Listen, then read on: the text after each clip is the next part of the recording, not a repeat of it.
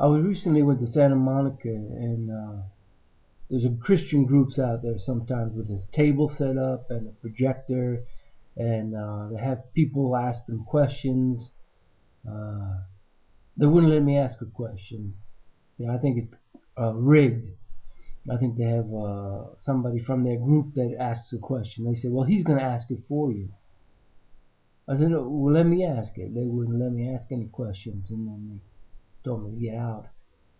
But they had this fool up there that says since he accepted Jesus Christ, that he can do it no matter what he does, he's going to be saved. So in other words, he's teaching a doctrine of demons, that he can commit any sin he wants, he can do anything he wants, just like Satan says, you see, and then he's going to be saved.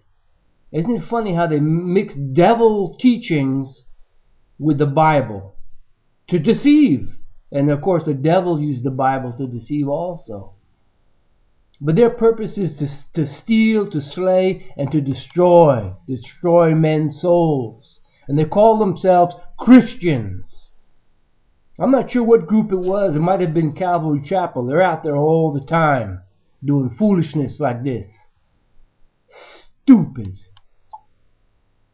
Anyway, it seems to me that people that are desperate in these times and that don't have any integrity, they are drawn to these groups that have no righteousness, no integrity, no love of truth, no love of God, but are disciples of Satan, and they're doing the works of Satan. You know, it reminds me of a parable that Jesus gave about the end of the world and how people would be separated one from another.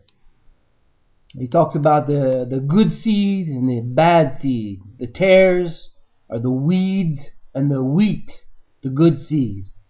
In verse 30 of Matthew 13, he says, "Let both grow together until the harvest. And in the time of the harvest, I will say to the reapers, gather ye together first the tares, and bind them in bundles to burn them, but gather the wheat into my barn." You see, the wheat is not being gathered first. The tares are gathered first.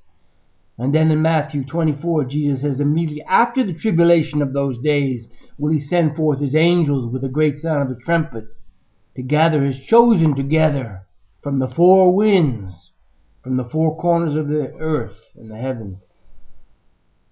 So you want to join these groups? Don't. Beware of them, because they're following doctrines of demons, you know. So don't join them. And you know, it got me mad. I wanted to go in there, but I know that they would never let me speak in there. They have their own setup, and they are there to deceive and to destroy men's souls. In fact, in this day, it's good to stay independent. You know, we love freedom. Christians, we love freedom. We don't want somebody telling us that we have to dress like a Pharisee.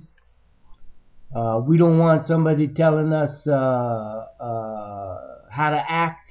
God tells us how to act. He gives us His commandments, and they're all done in love. It's not an act, you see. We don't need to be told how to act. Like Adam, he wasn't given a list of things to act. Just keep the commandments. And this is the love of God, that we keep His commandments, and His commandments are not burdensome. You see, then you have the love of God. Jesus didn't walk around like a little fairy princess sprinkling fairy dust around. He spoke strongly and with authority, and they hated Him for that. They wanted a little princess to walk around. Neither did Jesus threaten people with violence. That wasn't His time for that. It's a much stronger man that goes into a fight without a sword, without a gun. The weak ones, the cowards, want to bring a gun to protect themselves because they're afraid for their life. But it takes a stronger man to suffer as Jesus suffered, to be vulnerable, without defense, without a physical defense. And as a lamb brought to the slaughter, he was slaughtered. And he allowed himself to be that. And it might look to others like he's weak. But believe me, it takes much, much more strength of character and courage to let God's will be done and to suffer for righteousness' sake without thought for your own body and soul. So that's what Jesus did. I'm discouraged in these times. Not discouraged, but the way people are going with Satan, man. It's just unbelievable. And they believe all the kind of lies and things that people might tell about you. They're being deceived by the devil big time now. And I encourage everybody to don't let your weakness cave in to follow these false teachers. It's rather you be alone.